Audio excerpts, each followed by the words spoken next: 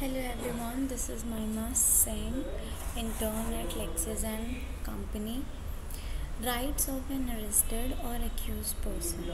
Right to know the grounds or reasons of arrest. Section 50 of CRPC states that every officer or any other person authorized to arrest a person without a warrant should be notified that the arrested person about the reason for which he is being arrested and other grounds for such arrest.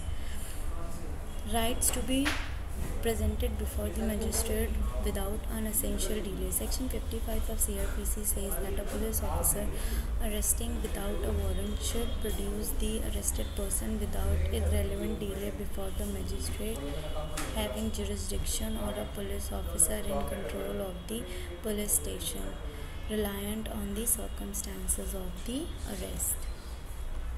Rights to be released on bail. Section 50, subsection 2 of CRPC says that when a police officer arrests any person without a warrant for a crime other than a non-appreciable offence, they must inform them that they have a right to release on bail and to make an arrangement for guarantors on their behalf.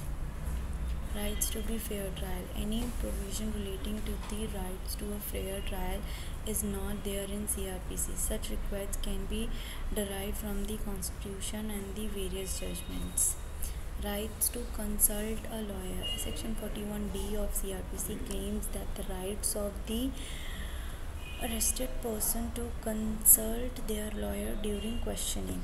Right to fair legal aid. Section 304 of CRPC claims that when a trial is completed before the session of court, the legal practitioner doesn't represent the accused person, or when it appears that the accused person has no means to appoint a lawyer, then the court will appoint a lawyer for his defense on the expense of the state. Right to keep silence. Right needs to be examined by the medical practitioner and other rights. Thank you very much.